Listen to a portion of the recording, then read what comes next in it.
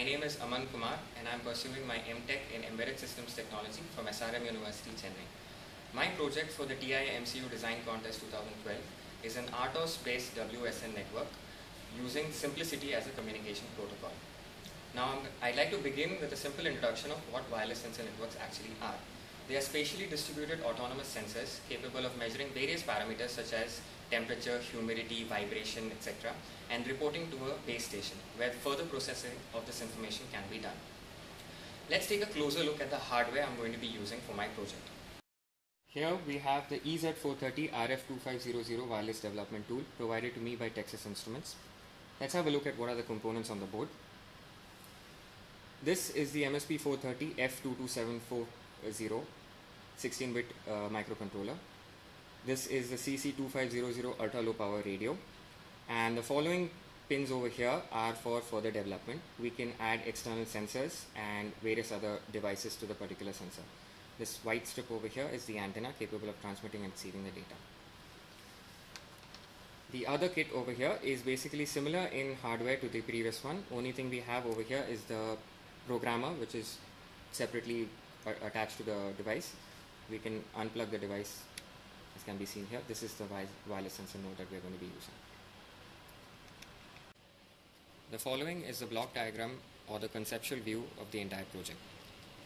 On the right hand side, we look at the hardware components, that is the MSP430 microcontroller, the CC2500 wireless radio, and the SPI-by-wire USB interface to connect the device to the computer. On the left hand side, we are looking at the software setups. At the bottom of the page is the board support package, which provides us with all the various functionalities such as initializing the hardware, the LEDs, setting the system clock, etc. Above that, we have the FreeRTOS operating system, which is an open source real-time operating system designed for embedded applications. Above that, we can see the SimpliciTI protocol. As the name itself suggests, it's a low power communication stack designed by Texas Instruments for simple transmission and reception of radio data. Besides that is the user-defined tasks, which in this particular implementation have been designed to measure voltage as well as temperature values from the onboard sensors of the kit and transmit this data to the base station. In the next slide, we have the system overview. Over here we can see the two nodes. The node on the right, which is the base node, is connected to the computer, and the node on the left, which is connected to the battery pack, is the remote node. As you can see on the remote node, there are four components: FreeRTOS, that is the FreeRTOS real-time kernel, the SimpliciTI protocol stack, and there are two user-defined tasks. Task 1's job is to read the temperature and voltage values and transmit them over the radio interface.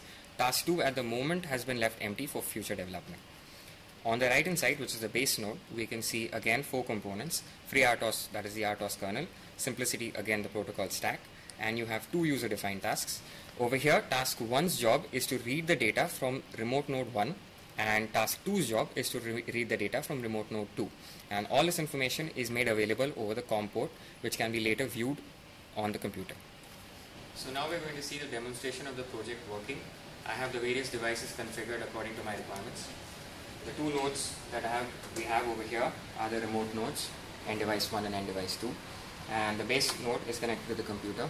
The information from the base node and the various remote nodes will be available on the computer screen that can be seen through the PuTTY software. Now I'm going to switch on the device,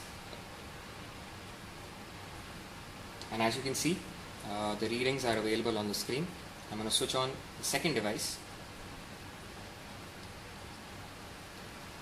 Again, the readings from the second device are also available on the screen. What you're looking at basically now is a string being printed from the base node, capable of measuring the device temperature itself, and it is also printing the data that it's receiving from the various other remote nodes as well. So now that we have seen the demonstration of the project working, we come back to the application of such a system. Now the wireless sensor network market is worth billions of dollars, where applications range from civilian use all the way up to military use. So a system of this nature, which is highly flexible and modifiable, can be used by WSN application developers. They can modify the operating system, which has been designed to be preemptive or cooperative. They can modify the SimpliciTI protocol stack for the various configurations, various communication setups, and they can also add hardware to the particular system. Such a system can also be used by students in order to learn and design low power hardware as well as software based wireless sensor networks. In the slide in front of you, we can see the justification for using a real-time operating system in a wireless sensor network. The operating system hides the low-level details and provides a clear user interface. It provides processor management, scheduling policies, multitasking, concurrency management, and inter-process communication, and it does all this while meeting the real-time deadlines. I'd like to thank Professor V. Natarajan from Department of Electronics and Communication Engineering, SRM University, Chennai, whose constant encouragement and guidance has made this project possible. I'd also like to thank Texas Instruments for providing me with a wonderful opportunity of participating in such a competition. Thank you so much for watching.